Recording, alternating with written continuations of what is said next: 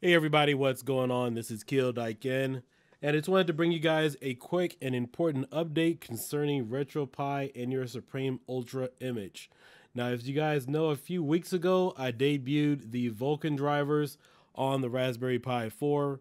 But just to give you guys a quick update, Vulkan has now been fully integrated if you guys have Supreme Ultra. So I'm going to walk you guys through a quick tutorial and setup just to show you guys that it is available. And if you want, you can compare this current footage from GoldenEye on the Nintendo 64 to the video I did using the Wolfenos image a few weeks ago.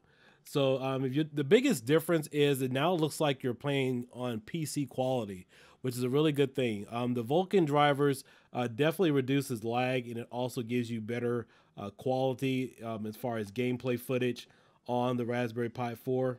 The only limitation is it only supports a number of emulators. So I know it works with Parallel and the Flycast emulators.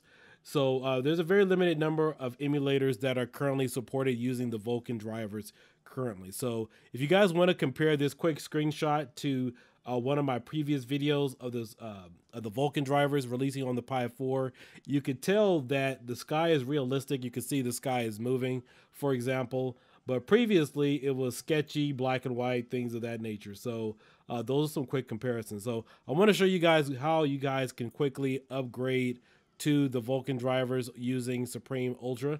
So we're just going to back out really quick. And we're going to go to Options. And then we're going to go to the Supreme Online Toolkit. And once we're here on the Supreme Online Toolkit, we'll hit OK. And we will go to number 1, which will be Build Updates. And then scroll down to Supreme Ultra. And you're going to select the last option here, which is Update and Install Vulkan Driver RetroArch 1.9.0. So you will need a keyboard. So once you go ahead and do this update, you will be currently updated to the current Vulkan drivers that are available for Retropie. And if you go to number 7, so when I eventually did this, integrating the Vulkan drivers, it did mess up the sound, and it kind of conflicted with the sound audio drivers on your Raspberry Pi. So if you guys do have a conflict with sound and you're not getting sound after you do the Vulkan update, go to option number 7, and this will install the Pulse drivers. As you guys see here, it says uninstall Pulse drivers.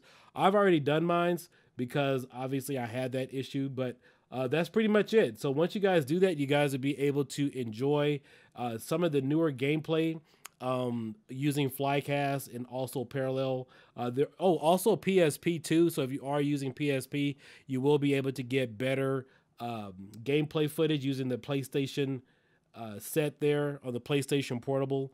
I haven't tried God of War yet, but I do know that you will get better gameplay footage there. I've played a couple of games, and I did notice improvements there as well. Additionally, I know there were previous issues using the Flycast emulator with Marvel vs. Capcom 2, and I can tell you I'm not having any issues with that. No slowdown times, nothing at all. So I'm not sure to what degree the Vulkan drivers are improving with that, but I do know that that was a previous issue.